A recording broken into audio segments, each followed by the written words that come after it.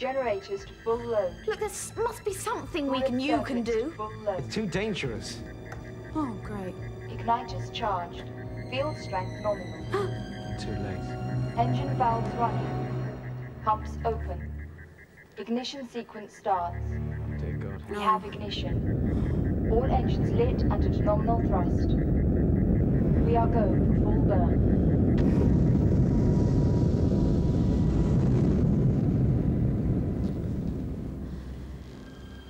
Daniel? Yes.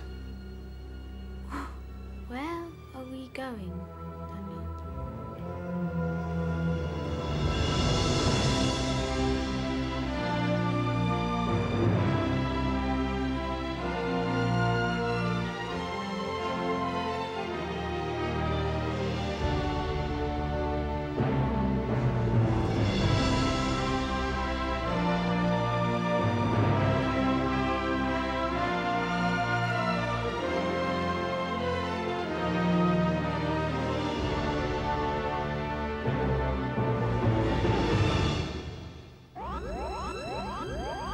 Get Petra to define our status. He's already done that. Yeah, smart melody. All systems are nominal. And what course are we on? Golf 49.5, Bravo 16.3, accelerating at 269k per second, and still accelerating at... I think we're going away from Himalaya. Smart melody at a rate of 280k per second. That's correct.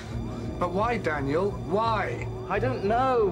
There was an announcement, something about Ion's intervention code or something. Petra's taking us to a safe place as defined by the service's standard order. Daniel, don't say anything and don't do anything. You didn't say or do anything before. Look where that got us. Tell Petra to restore lift functions. And how does he do that if it's not meant to say? Melody! Okay, I'm doing it now. Well, that's Natasha's career up the spout. What? Well, she's whining and dining on a moon while the ship's careering off into space. Well, you're not going to be whiter than white, are you? Bongo drums in the dome while a space cadet and his girlfriend man the bridge, huh? Come on. Hold on. Daniel, try the SIM access code on Alpha 38. I've done that already. Look, try the PPF code on ICI 41. Yeah, that's the one. You're a star. Access to lifts not available till launch maneuver is complete. Oh. Access to lifts Look, not it's no good. They're available just till gonna have launch to wait. maneuver is What the places do you think you're playing at? We're on course in a totally standard service maneuver to a lower radiation density environment. Why did you send us to full burn? Why? I didn't. Petra did. She's a tinker, isn't she? What? Be quiet, Melody. Look, she invoked an intervention code. There was nothing I could do about it. I'm so sorry. Wilby, where's Drummond? Stuck in a lift. Get him. Oh, get out of the way. Petra, give me Commander Drummond. This is a very grave situation, Commander. Captain and first officer whining and dining on some minor moon while a space cadet runs off with the ship. Professor. We've already thought of that. All lifts now fully operational and accessible. Oh, well, it's a move in the right direction anyway. Pardon? Well, we'll see what happens on the bridge, won't we? Well, I'll leave you to it then. Yes. Good night. Don't worry. Everything will be back to normal once Mercedes and Drummond get up here. Oh, I have every confidence in Daniel. Every confidence. That's what I think they call the triumph of hope over experience.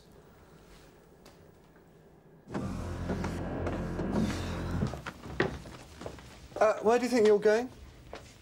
For a drink.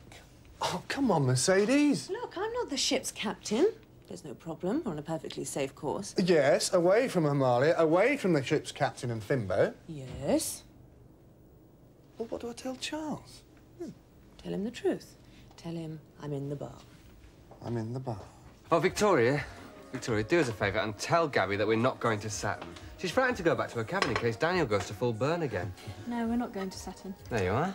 Worse luck. Going to Himalaya. Huh? Well, at least we will be when we've sorted ourselves out. We've only just left Himalaya. Yes, Gabby, but we're travelling in a prograde orbit at 300k per second, and Himalaya is travelling at 200k per hour in a retrograde motion.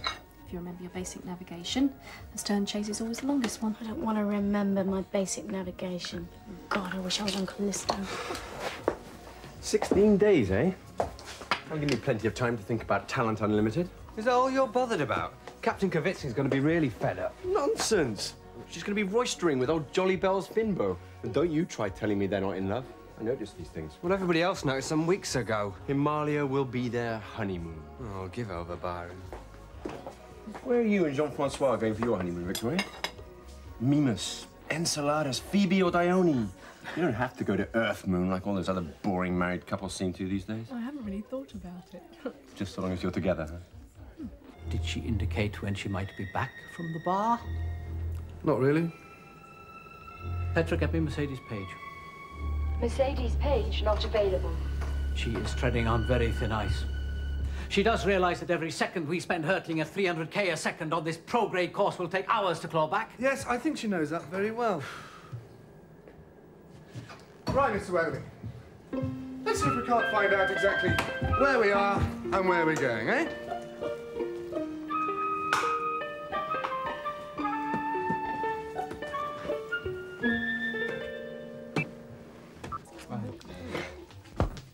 No! Nobody's supposed to know. No what? Never mind, just act normal. What did I say? Just keep quiet. Did I say something wrong? Hey, Victoria. Ow! Happy birthday to you. Happy birthday to you. Happy birthday, dear Victoria. Happy birthday to you. From Rebecca and me. Thank you. Actually, it's not until tomorrow. You are behaving like a silly, jealous schoolgirl. Jealous? That's rich coming from you. Just because Natasha's put your nose out of joint, you've decided you're going to put the safety of every person on this ship at risk. I have told you 1,000,000 times we're on a perfectly safe course. How do you know when you haven't checked? I have checked, and Drummond hasn't he? He hasn't got your expertise in navigation. Oh, rubbish. Anyway, if it's safety we're talking about, Charles, please remember who's been making the cock-ups round here recently. Well, first there was that little matter of going straight into a meteor storm, wasn't there? Well, I suppose actually that's a mistake anyone could have made. Anyone too pig-headed not to have a trained navigator on the bridge with them. Yes, all right. And then there was the little problem of Fimbo's EVA, wasn't there? You are behaving very badly, Mercedes, and you know it. Do I? You are being unprofessional. Look, Charles, not long ago, Captain Kavitsky banned me from the bridge, and as far as I know, that ban is still official. Oh, only when you find it convenient. You've been back up there several times since. But I would be behaving highly unprofessionally if I was to disobey Captain's orders now. Mercedes!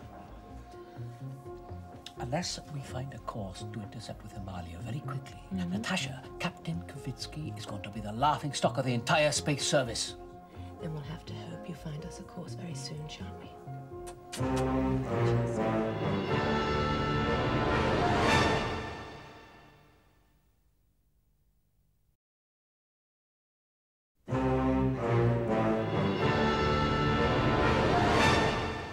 Mercedes, call in. No. Good morning, Professor. Victoria Frobisher calling Comsen. Petra. Victoria.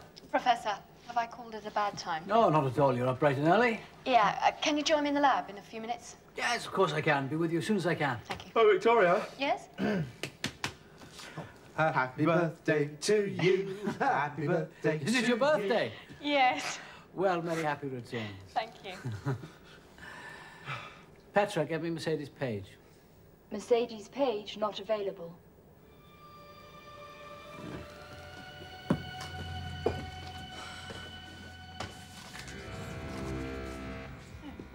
Still here?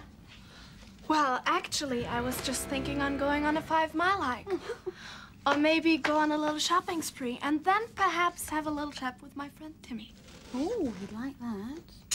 But then I said to myself, no tranquility, it's much nicer staying in here. A space prisoner, that's what I am. Well, you can move about on Gantry too, can't you? Whoopee, I can hardly contain myself. Oh, well. I just brought this present in for Victoria. I hear we're all in a bit of a pickle. No, not really. Has Daniel blown it? No. He's handling the situation admirably. Victoria was talking of calling up Jean-Francois. Really? I know what you said to me, and I've kept my mouth shut like you asked. But I think she ought to know what he's been up to. Why is that? Because he's a bastard. And the sooner she knows that, the sooner she can get him out of her life. It's her birthday melody, and And she thinks he's gonna call her, but he isn't. He might. Look, everyone knows about it except her. She won't thank you for that when she finds out. When is he going to stop messing up our lives? If you're not going to tell her, I will. Now let's look for There you are! Hi! Hi. So, how's the birthday girl? Fine. Busy, you know. Victoria, you are always working. I've just been showing Professor Brennan this.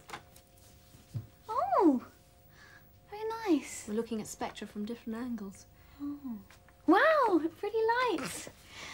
Keep him sweet, Victoria. Daniel's having a tough time on the bridge. Well, this is for you. Oh, Melody, you shouldn't have. Well, I did. Or at least me, Sarah, and Fiona did. Well, Sarah says to apologise. She's gone to a seminar and she'll be along later. Oh, that's sweet of her.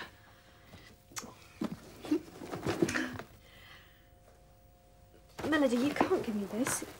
It's one of your best jackets. Well, it's the nicest thing you've got, so... No, I couldn't possibly take it. Anyway, it looks better on you than it does on me. Not anymore, Victoria. Mothers-to-be shouldn't be prancing around in spangly jackets. Why ever not? Oh, I just don't, do they? And besides, it's a bit high across the chest. It's beautiful. I couldn't. Oh, please take it. It'll make me happy. Thank you.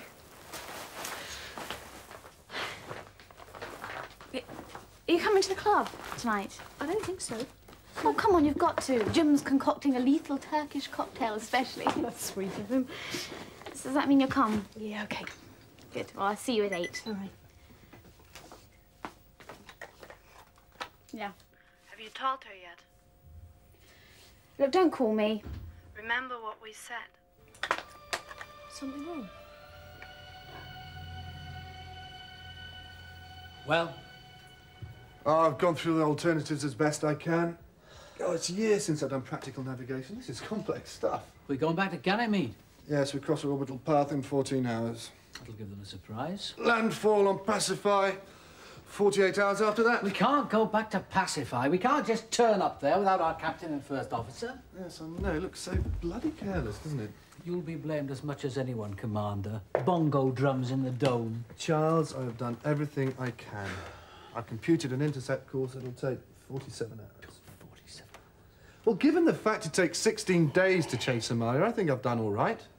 I've computed a solution, an intercept of Amalia at this Jovian longitude. Petra's very impressed. Well, then. Well, we have to go through Jupiter's magnetic field and the Europa flux tube. We've done that before. Charles, I am the only qualified service officer on board this ship. I've already been without sleep for nearly 48 hours. I'm doing nothing without Mercedes' help. Talk to her, then. Me? Yeah. She'll listen to you. That's what she's been waiting for. You remember the Galaxy Girls? Brennan loved them. They really made his eyes light up. Galaxy Girls, eh? Well, come on, what are they? Dancing girls with plunging necklines and minuscule miniskirts. Jim, you can't possibly condone this. Not saying that I approve of it. Much. Galaxy Girls, eh? Mercedes, have you seen the Galaxy Girls? Oh, what, the bouncing bimbettes? Yes, they're perfectly hideous. Well, Byron's thinking of reviving them. Good God. Oh, I know. Tell Charles. He'll be thrilled. Can cheer him up if nothing else does. Really? Do you think you'd really enjoy them? God, how sordid. Yeah, OK. I'll talk to her. Remind her she needs to put in the hours for half 7.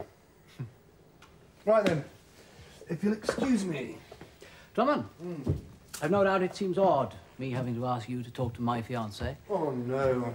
Stormy, passionate relationships are bound to have their ups and downs. They have their ups as well, do they? Byron Wilkinson calling ComSec. Petra? Professor Brullen, I've just had a great idea for the Talent Unlimited extravaganza. For what? The talent show on Saturday. Bring back the Galaxy Girls. Mr. Wilkinson? Yeah? Go away. Petra, give me Victoria Frobisher. Professor. You all right? Yeah, is there a call? Call? I thought perhaps there might be a call from Alan 5. Oh, no, sorry. I thought perhaps I could buy you a birthday drink later on. Thank you. So, ladies and gentlemen, if you put your hands together for our trusty tour operator and acting captain, Daniel Weatherby. We hope you've had a pleasant trip with Weatherby Tools. Thank you. So, where are you taking us this time, Daniel? Aerial 9, is it? Oh, shut up, Jim. No, seriously. It's going to be really boring when we get our old captain back. We won't get nearly enough exercise. Not going to acceleration stations all the time. Just you try sitting in the driving seat, Jim Hawkins. We'll probably all end up in a black hole. Is this coriander? I completely refuse to do it, Byron. It's totally sexist. It's not sexist, and besides, you've got all the right credentials. I beg your pardon? You know what I mean. Well, I'm not doing it. Right, Gabby. Melody, you'll do it, won't you? What, Gabby? Be a galaxy girl. Gabby, dear, I am a galaxy girl. I think I can go as far as to say I was the original galaxy girl. There you are then, Byron. Well, yeah, all right. She's got all the right credentials. Have I? Of course you have, but... I don't think you should do it. Really, Daniel? Why's that? Yeah, why's that? Because you're 6 months pregnant. Is it that much? Good heavens. That doesn't mean to say I've lost my voice. No. Come on, Mercedes. We're all sick of this. Thought you were supposed to be on my side. Since when did Mercedes Page get so petty? Since he failed to support me against Kvitsky. You're paranoid. Oh, he just loves winding me up. It's the only way you can cope with his jealousy. Anyway, sick of it. Look, I'm in Compsen at 1000 hours on my own. Why don't you just pop in for a chat? If you think I'm going to fall for that one, you've got enough. All right, it's all right. Just thought you might like to do a couple of hours and have 7, that's all. See you. Victoria. You know the jacket that I gave you this morning? It's beautiful. Yeah, it's lovely. Yeah, well, it's just I was wondering. You want it back? No, not exactly. I was just wondering if I could borrow it for one night. It's Byron starting up the Galaxy Girls yet again, would you believe? Of course you can borrow it. You know where it is. Thank you. Have you heard from Jean-Francois? Hey, No, not lately. No, Hey, you can't do that. Look, Victoria, would you come with me? Somewhere quiet. I really think I should talk to you. Just about Jean. Yeah.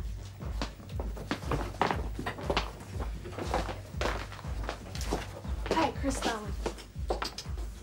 Safe turn angle is 174 degrees using a Ganymede impact parameter of 128K. Right. Well, it's a calculated risk, but let's go for it. Oh, God, I'm glad you're back. Mercedes? Oh, good afternoon, Chad. We're just doing the final calculations for you now. I'll leave you in peace then, let you get on with it. Yes, thank you if you would.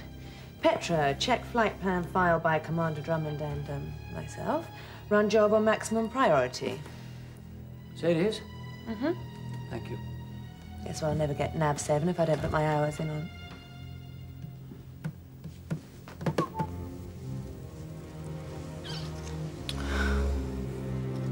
I am so sorry.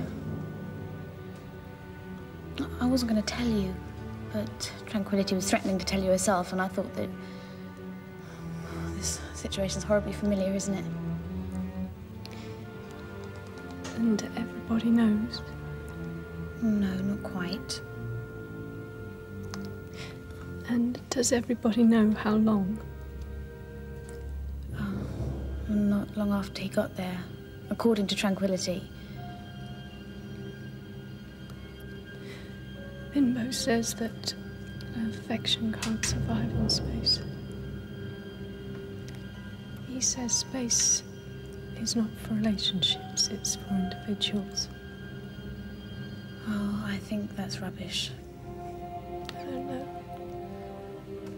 Victoria, just because Jean-Francois is a bastard. Thank you for telling me, Melody. It must have taken a lot of courage. The pain does go away, eventually. Do you want me to stay with you, or do you want me to go? It will be all right.